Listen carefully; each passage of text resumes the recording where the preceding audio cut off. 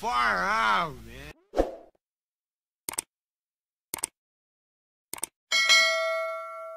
Thank you.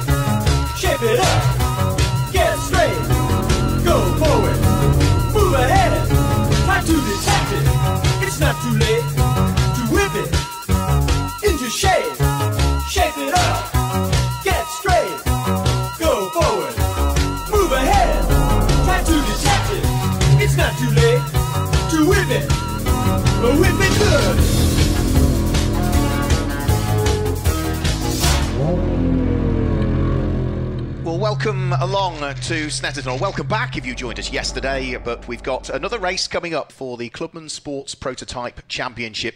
Round 8 took place yesterday and the grid is formed based on the finishing positions from yesterday. So round 9 coming up very, very shortly indeed in what is a beautiful sunny day here in Norfolk once more. 17 degrees and we've got probably a track temperature that's mid to high 20s, one would have thought. So ideal racing conditions, a slight breeze, and the breeze means that it will be a tailwind as the cars head up towards Ritchie's Corner.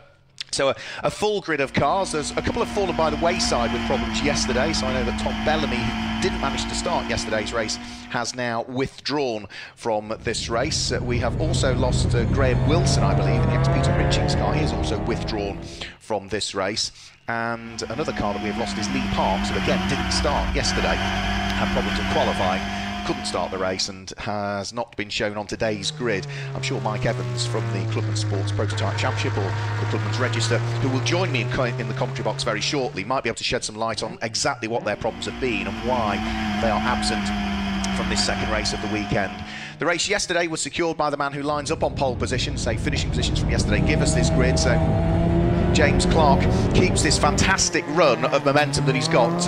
8 races in, 8 overall wins for James Clark so far, the man who scooped up the CSP1 Championship back in 2017 and is at the wheel of the championship winning car from last year when it went to victory lane and was the champion in the hands of Alex Champkin. We should be able to give you the grid as the cars head off on their final formation lap, so let's guide you through the way then they line up as they head around this fantastic Snetterton circuit. So lots of weaving being done to try and just build a little bit more tyre temperature into these cars, which in the classes CSP1 and CSP2, the only permitted tyres are Hankook slick tyres in these sorts of conditions. In the classic classes, then there is another option that's available, but again, that is likely to be an Avon tyre, but the wet tyres would be Hankook, but of course no chance of any rain today. So let's guide you through the way then they line up as they head around this fantastic Snetterton circuit. Pole position goes the way of James Clark, and he's got the former champion Steve Dickens that sits alongside another multiple former champion. Clive Wood is there on row number 2, and alongside him will be Alan Cook, who had a busy old race yesterday, did Alan. The third row of the grid sees Ben Mallock line up alongside Adrian Lester, and on row number 4 it's Steve Chaplin and number 20 car of Mathieu Gauthier-Thornton, who claimed his 5th class win yesterday. Then onto the next row of the grid, Will Freeman has the hugely experienced Barry Webb, who started racing, 1975, I think was the first time we saw Barry on the grid. So that's row number 5. And row 6 is Samantha Evans, who is the daughter of Mike Evans, who will join me in the commentary box very shortly. And alongside is Neil Chapman. Then as we move on to the next row of the grid, which will be row number 7, it's Tom Muirhead and Roger Watton, with Brendan Hurd lining up alongside Steve Little, who had problems in free practice yesterday and charged his way through the order in the race. Let's see what he can do from there. Row 9 of the grid is Mike Upton and Colin Ralph, with Steve Collier and Jared Lester, who had an engine change yesterday, so didn't race. He will start on that next row of the grid. And the final couple of rows of the grid, another car that had problems yesterday, Spencer McCarthy alongside Ian Crombie, and at the back of the grid on his own, a retiree from yesterday is Sean Hurley.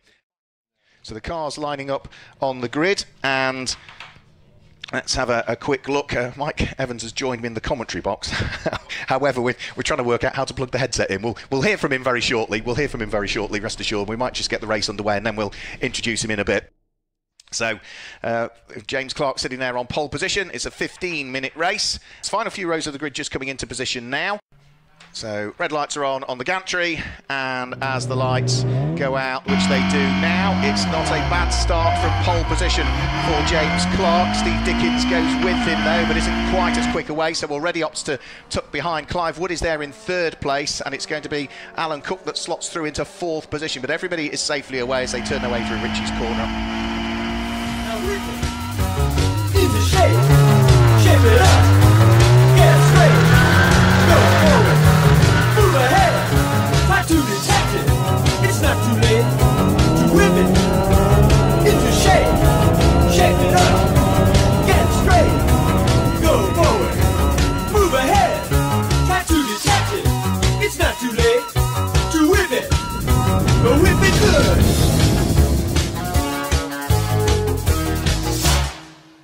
I can now introduce Mike Evans from the club. Hello there. Hi. We've got you. We've got microphone that now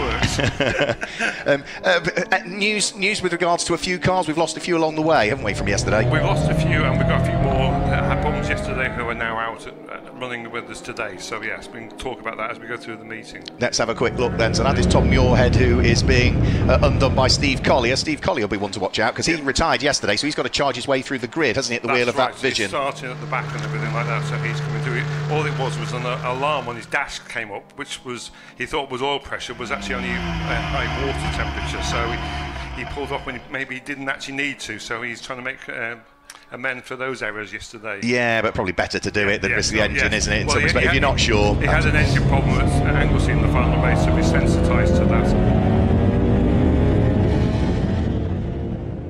Adrian Lester being kept busy in the early stages of this one with cars queuing up behind him. Out of Williams goes Ben Mallock in the all blue car. There's Adrian Lester, who's got Steve Chaplin queuing up behind him. Mathieu Gauthier-Thornton isn't that far away either. So he's our CSP2 leader. So we've obviously got James Clark now coming into under the bridge there. We're talking about James Clark being the ex-Alex Champion car, but yes. Mathieu Gauthier-Thornton is an ex-Alex Champion car as well, isn't it? No, that's right. And that was the CSP2 car that Alex first introduced, the first of like the new Phantoms. Alex has raced that in CSP2, but then he built this new car and was out in it, developing it last season. The green car with the white and the day glow flashes is one to watch as well. That is going to be Jared Lester carving his way up through the tail end of the order.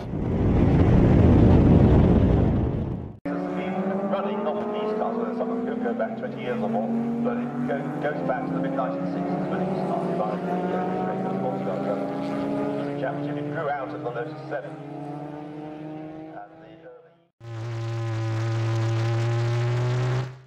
There's Roger Watton just heading round through shot. He'll be busy beavering away in CSP2 at the moment. That's right, yeah. They've got Samantha who finished 4th just behind Barry yesterday, and I certainly had quite a few people commenting and bringing me up and telling me the commentators cursed. I was on it. I'm pleased you said it and not me. I'm pleased you said it. You can get away with it a bit more. Indeed. So over the start-finish line they come. First lap is completed. What have you got? So we've got actually a dice over CSPA. So we've got Steve Chaplin and Spencer McCarthy. Spencer had problems yesterday. The car refused to do more than half a lap at a time. Or they eventually got 2 laps in at the end of the day. So he's now out in the car. It's nice to see Spencer in the CSPA car, the mallet there, on Steve Chaplin's tail. How much racing has he done in Clubmans before? Because Spencer I usually associate with things like MGs, yes, Ginettas, which he did right, briefly. yeah, indeed, no, he's done a lot of varied racing. He has raced in Clubmans in the HSCC Classic Clubman Series, done 1 or 2 meetings for many years, and no, he's not a regular stalwart, but it's great to see him out with us this for the first time. Steve Collier managing to sneak through another place gain. That's over Adrian Lester. So this has been a brilliant start to the race from Steve Collier. Where did he start? He started 19th. He came through 7th at the end of the first lap. Yeah, that's brilliant. It was great to see him after all his problems yesterday. He's normally up there with Alan Cook, Ben Mallock, Adrian Lester dice, so he'll soon be up with them, and it should be interesting to see how they go. So here we've got Steve and Spencer there leading the fighting over the CSPA lead. Yeah, so really good fight for the lead of CSPA. Jared Lester isn't that far behind them either, as Spencer McCarthy goes for the lead of CSPA, draws himself alongside and in front of Steve Chaplin's Phantom, so the mallet goes through, and then Jared Lester picks both of them off at the wheel of the Clubman 35. Yeah, so a little bit more powerful, so he's just got a bit more straight line speed to be able to overtake both of them down the straight. Yep, so Spencer McCarthy pushing hard, and actually sitting behind Jared Lester, isn't he? He's already starting to pull away from Steve Chaplin. That's right, no, he is an experienced, as you say, experienced racer, fast racer, and it's great to see him out with us. I mean, quite often the fastest CSPA cars can be up second, third place like that. We had Mark Charles as our first meeting at Silverstone right up there, actually leading to the first couple of laps. So over the start-finish line, that is another lap chalked into the book. 11 minutes of the race still to go.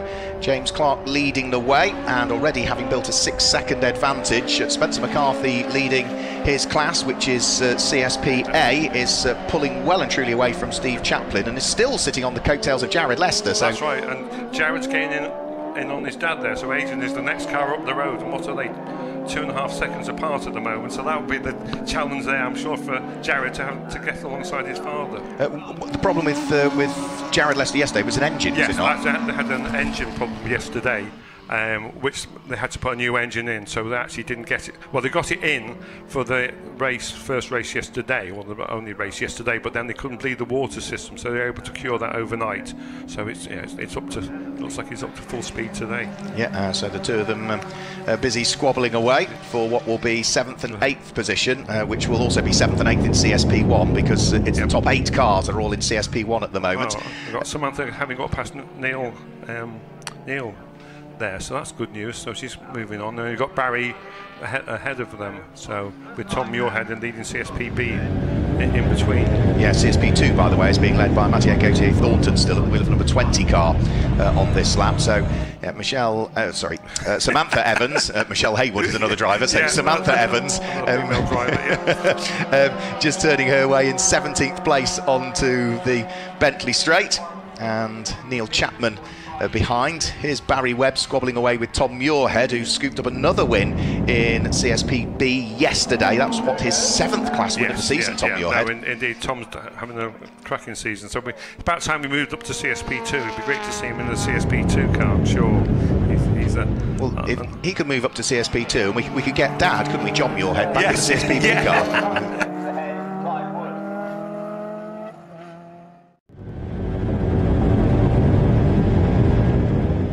Well, John's building up another car. Oh, is he? Yes. You could see John out again. Yeah, well, I'm not sure. I think it's still a long way to go and everything like that, but no, it'd be nice to see the pair of them out there. Brilliant fight going on for 4th and 5th place at the moment. Alan Cook is about to be undone, is he, by Ben Mallock, but he's on the outside line and then needs to make sure he closes the door to stop Steve Collier coming through. So this is a brilliant fight for 4th, for 5th and for 6th position. And remember, the red car that's at the tail end of this trio has come from 19th on the grid. Yeah, but he's got good pacer, Steve Collier, so yes. What's the thinking behind the redesign of the front corners of Steve Collier's vision? Have they put that through a wind tunnel to check that it works? I doubt it somehow. I think it is all aerodynamic and reducing the drag of the front wheels. And because you obviously when you've got exposed wheels there, a lot of drag is generated.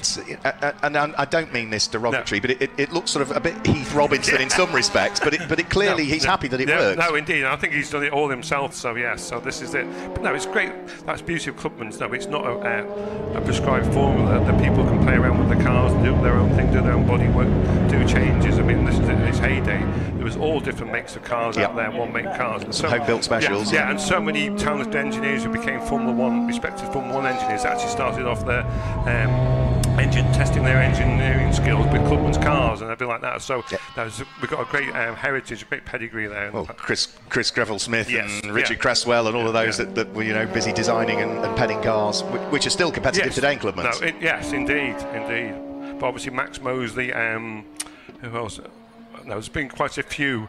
Probably someone like John Barnard as well. No, there's people similar. No, I don't John, but other people of that ilk have certainly started off in Clubmans and that. The names has always escaped me. Eric Broadley, maybe, or something like that. I think Patrick Head had one.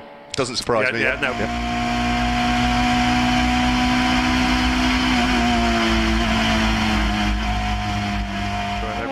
So over the start-finish line now come, still with Ben Mallock now at the front of the queue. So he's managed to pick off the almost Martini-esque liveried car of Alan Cook. Alan Cook has also now got Steve Collier queuing up behind him, and Jared Lester's beginning to close on in them all as well. Yes. So Jared's past age, and we didn't see that, but now he's gaining in on them. So that would be a fascination. There's Tom Muirhead still going. So we now got Samantha closing up on Barry, actually having overtaken Tom. So Samantha's got a slow start, but she's improving definitely. So I think she's trying to make amends for Barry getting past her on the last lap yesterday. Yeah, she just lost out in the end, didn't she? To Barry Webb.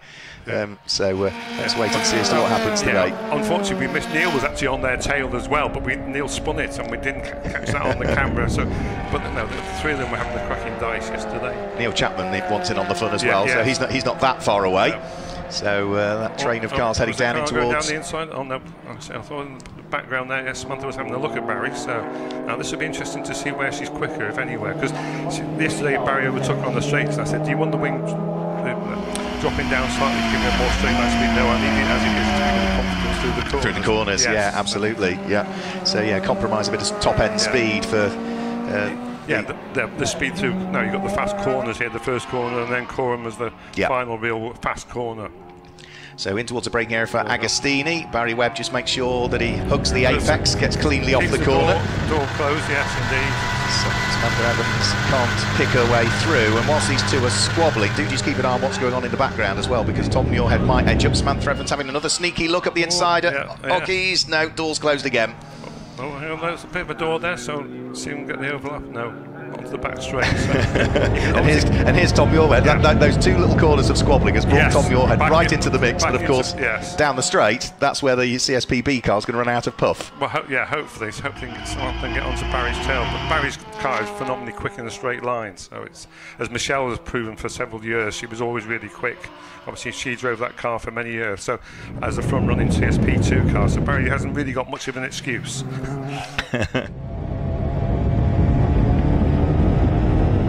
So the three of them there. We've also still got this great fight going on with, by the look of things, Ben Mallock now feeling the pinch from Alan Cook, who we got past a couple of laps ago, and Steve Collier's progress has sort of plateaued now, isn't it? He can't get any further up than sixth. I'm going to say he can't quite get past him. Maybe he's just sitting there waiting for the incident to occur and everything like that, and leave the door open for him somewhere along the way. So. And Jared Lester's still just in the background. Here we go. Is this Alan Cook up the inside? No. So Ben Mallock hangs on to the place for the moment. No, Steve Collier's right on Alan's tail there. So. Yeah, great little fight it is for fourth, for fifth, for sixth, for seventh. All four of them heading around through the infield section of the circuit. Meantime, up at Richie's corner, Barry Webb still under pressure from Samantha Evans. Yeah. Barry defensive.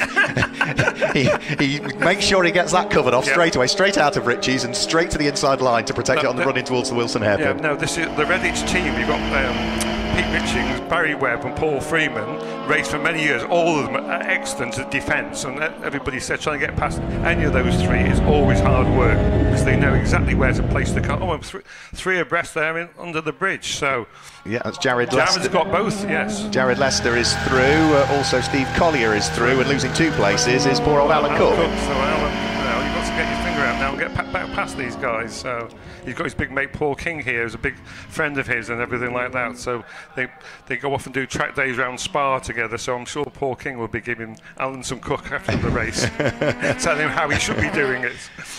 So back for more squabbles again by the look of things. This is Steve Chaplin, who is fighting away with Ian Crombie, that was, and Samantha Evans has made it through. She's picked the pocket of Barry Webb. However, that was coming out of Williams, and now Barry's going to pick up the toe as they head down the Bentley Straight. Yeah, no, this will be an interesting one. What happens when we get underneath the bridge? We've been looking at the data about Samantha trying to break later into the corner here, but it looks like Barry is already ahead.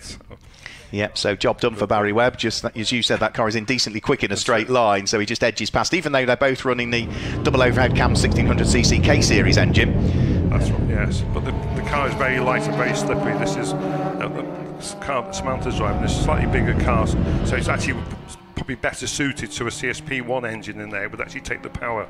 Here comes Steve Collier. He's up the inside of Ben Malek, so another place gained. I said that his progress had sort of plateaued. Well, as soon as I said that, he clearly got the hints, because all of a sudden he's starting to work his way back through the order once more. So good drive from Steve Collier, as we say, from 19th on the grid. And let's not forget, Jared Lester's come from 20th. He's now up to 5th. Yeah, indeed. And you've got Alan and Ben there, back nose to tail, those pairs seem to spend their whole lives following each other around the circuits and everything like that. You've still got another race to come up later on. If memory serves me correctly, the way your regulations work is finishing order from this will give us the grid for the 3rd race as well, won't it? Yes, that's right, yes. Yeah, it has changed this year, so it's finishing orders. So if Jared can get to there from 20th on the grid and Steve Collier can get to where he is, which is 6th from 19th on the grid, bodes well, doesn't it? Yes. They work their way through and past Mike Upton, who stays well and truly out of harm's way, allows Jared Lester to squeeze his way through. Should see Steve Collier go through on the run in towards the never-ending right-hander at Corham, which in one of these cars must be a staggering corner. Corham. It's a phenomenal corner. You feel like you're hanging on to it. No, it is just about flat, but it's teetering on the edge around there and like that. So it tests your skills out. It tests your neck muscles out as well with the downforce that these cars generate. Yeah, the lateral G, round through that corner will be absolutely astonishing.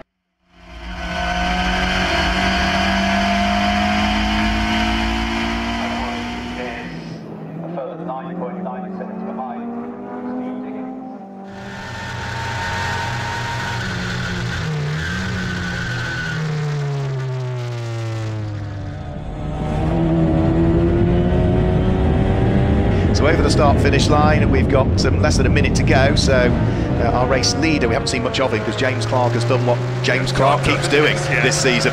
14.5 seconds in the lead. He won the championship, didn't he, back in 2017, James Clark? That's right, yes. When first year that we really moved up to the CSP1 and the 200 brake horsepower. So yes, driving a Mallet there, Dave Beacoff's Mallet, he did really, really well. So and he really enjoys, and the whole family enjoyed Clubmans racing. So it's nice to see them back home. Here's Barry Webb and Samantha Evans again.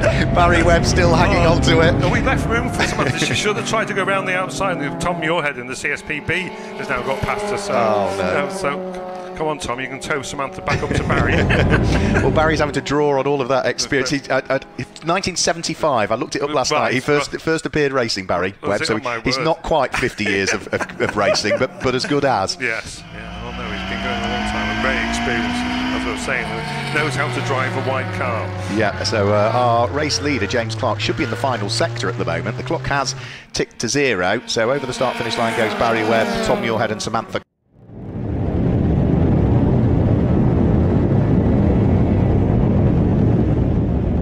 They've got another lap of fun to enjoy, but now taking the checkered flag comes our winner, James Clark. So that is now 9 wins out of 9 races.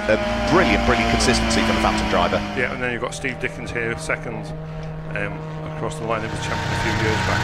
Yeah, and then followed by Clive Wood, who was 3rd yesterday. I don't know where's Clive's pace has gone. He's not quite the Clive we know from the last year or 2. Yeah, Clive, another sort of 3 times back-to-back champion, wasn't he? 2018, 19 and 20, Clive won it. Yeah. Jared Lester were waiting to head over the start-finish line. Remember that Barry Webb and Tom Muirhead and Samantha Evans battle will still continue round for a further lap.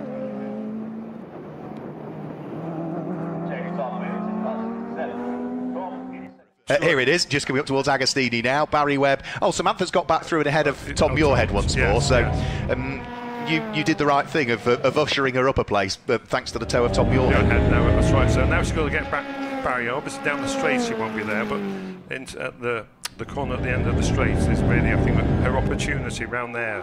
See if she can go around the outside of Barry this time. Let's see what she might be able to do. For the moment, up towards Williams. This is the important corner, isn't it? You carry all the momentum out of here, all the way along the Bentley Straight, so a good exit out of there would work.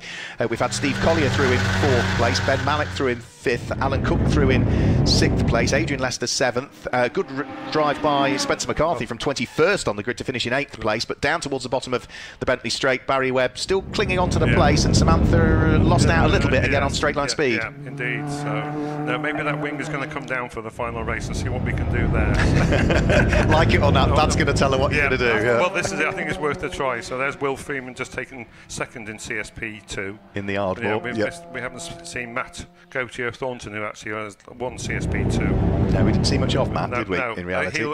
He, like James, that team this year are doing really well, and he'll be off and gone and everything like that. But Samantha's going to keep Barry honest until the end. Yep, I think she's just going to come up short again. Not quite feature on the podium again, the overall podium in the class. So Barry Webb finishes 3rd in CSP2, only just though shadowed again today by Samantha Evans. And Tom Muirhead there winning CSPB with Neil Chapman coming through.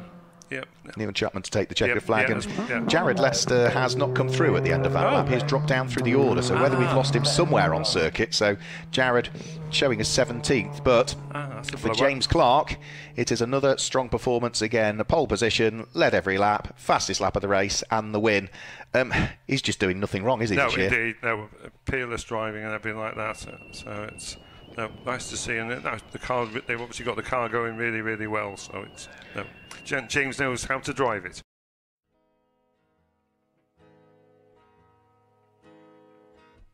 I wanna be bigger, stronger, drive a faster car. Take me anywhere in seconds. Take me anywhere I wanna go and drive around a faster car. I will settle for nothing less. I will settle for nothing less.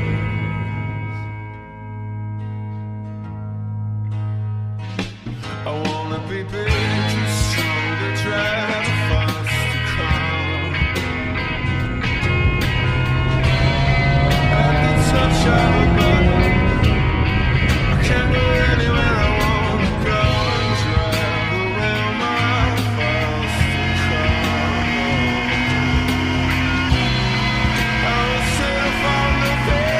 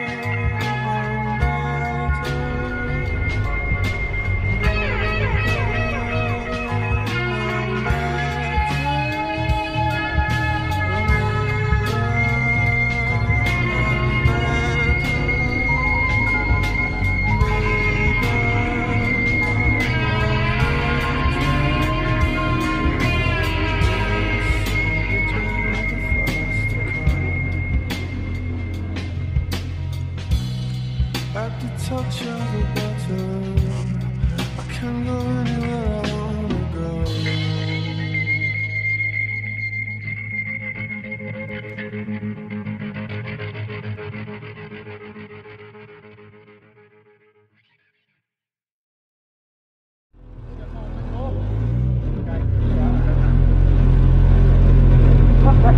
Yeah. Awesome. Well done, mate. I'll tell you what they were saying on the TV. I don't know what they're watching now. Read the tanks in a second, jump out.